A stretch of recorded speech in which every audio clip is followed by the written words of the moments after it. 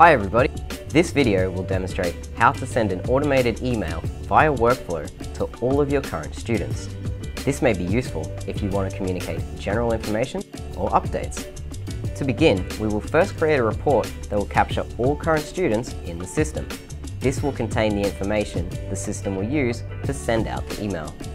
Using the report builder, create a class enrollments report, filtering for enrollment status to include in progress. You can add any other filters you may want.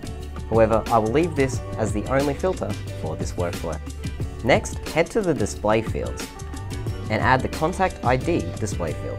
This will allow the workflow engine to identify the contact to email. Submit and save the report, making sure to allow internal access so that the system can run the report. Now head to Settings and Workflow to configure the automated email.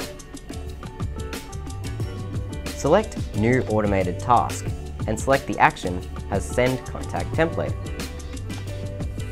Scroll down to the trigger type and select the Report Row event, selecting the report we just created.